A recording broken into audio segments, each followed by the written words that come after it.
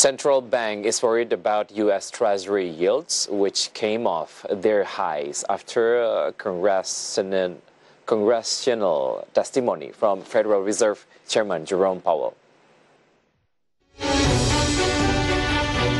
United States of America's government pushed long-term bond yields off their high.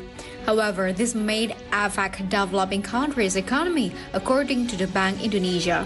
Therefore, Indonesia's central bank is now staying alert. Bank Indonesia's Executive Director of Economics and Monetary Policy Department, Yoga Afandi, predicts that the yield on the United States bond with a tenure of 10 years will continue to increase in line with the good economic recovery trend. Agak mengganggu yaitu kenaikan Treasury, karena seiring dengan optimisme dari perbaikan ekonomi Amerika Serikat, yield US Treasury terutama yang 10 tahun itu sudah mulai meningkat.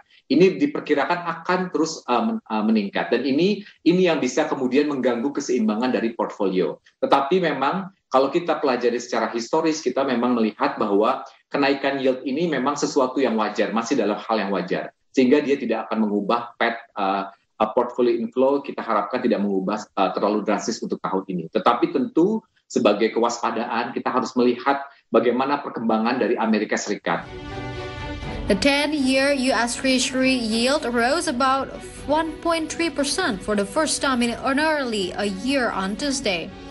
The yield curve steepened as the expectations of extended fiscal and monetary stimulus alongside hopes of an economic upswing added momentum to the reflation trade. Jakarta, Rahajo Pak Bo for IDX Channel.